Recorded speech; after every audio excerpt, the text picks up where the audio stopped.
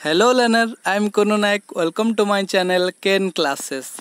So friends, this video is the third part of the applications of normal distribution series, and in this video we will study about the second applications of normal distribution.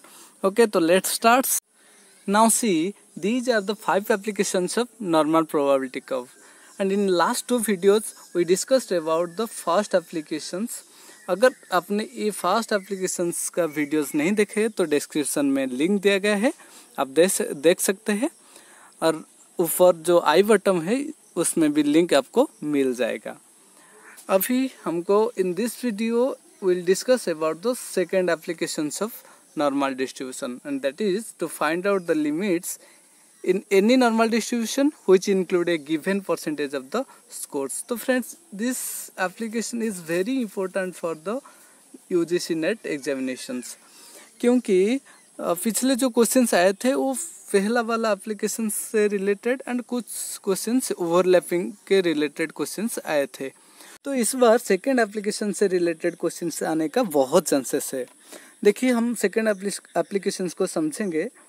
जो first application था इसमें आपको questions यहाँ पे limits दिया गया होता था। क्वेश्चंस पे आपको लिमिट्स मतलब स्कोर्स, जिसको आप एक्स बोलते हैं। हमको क्वेश्चंस पे ए अवेलेबल था, हमको क्या फाइंड आउट करना था, जो percentage of the cases. Okay, ए वाला पार्ट हमको फाइंड आउट करना था। लेकिन जो सेकेंड एप्लीकेशन है ये थोड़ा सा अपोजिट है आप फर्स्ट एप्लीकेशंस का। यहाँ पे क्या होगा ना, आपको परसेंटेज ऑफ द स्कोर्स मिल जाएगा और फाइंड आउट क्या करना है, फाइंड आउट द लिमिट्स मतलब स्कोर। यहाँ पे हमको परसेंटेज ऑफ द स्कोर्स मिल जाएगा। क्वेश्चंस में हमको क्या फाइंड आउट करना है, ये जो लिमिट ऑफ द स्कोर्स और जो आप बोलते हैं एक्स, ये आपको फाइंड आउट करना है। Okay, now come to the question related to the second applications of NPC.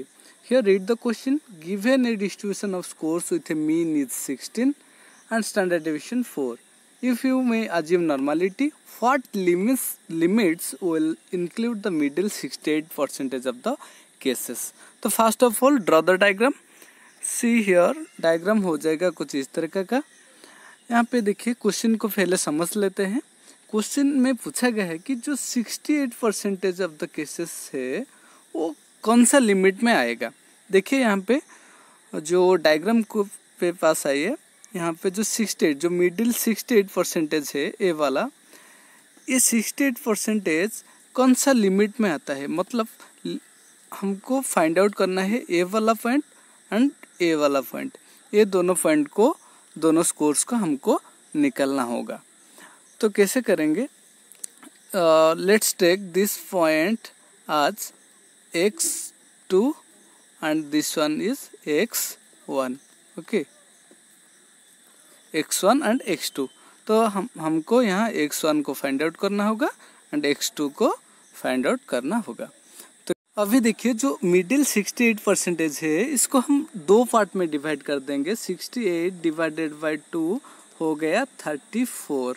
Okay, 34 means यहाँ पे जो हाफ ए वाला पार्ट हो गया 34 एंड जो प्लस साइड में है ये भी हो गया 34।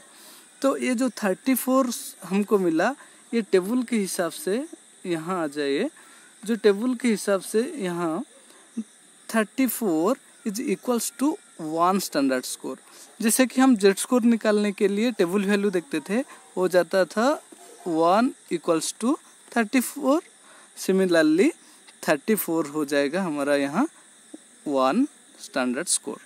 Now we have to find out x1। Okay, so here use the formula of Z score.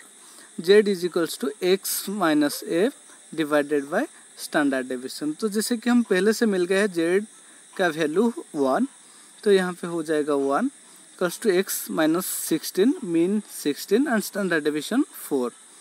And calculation के हिसाब से, मैथमेटिकल रूल्स के हिसाब से यहाँ पे 4 मल्टीप्लाई हो जाएगा 1 के साथ एंड x1 माइनस 16 इस तरफ आ जाएगा।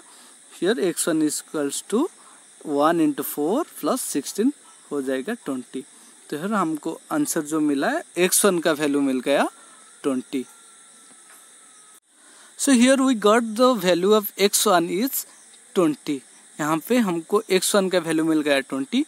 Now we have to find out the value of x2. Similarly, by using the similar process, same process, we have to find out the value of x2. So here use the formula of z score. Z is equals to x minus m divided by standard deviation. यहाँ पे z score का value हो जाएगा -1, क्योंकि यहाँ पे जो a वाला पार्ट नेगेटिव साइड्स में आता है, ये माइनस साइड्स में आता है, इसलिए यहाँ पे हो जाएगा -1.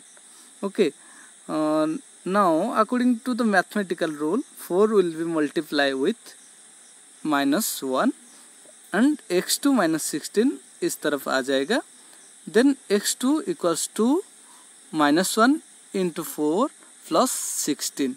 तो -1 into 4 हो जाएगा -4. Then plus 16 प्लस माइनस हो जाएगा -16 minus 4 हो जाएगा 12. तो here the value of x2 is 12. हमको दोनों स्कोर मिल गए, one is 12 and another is 20.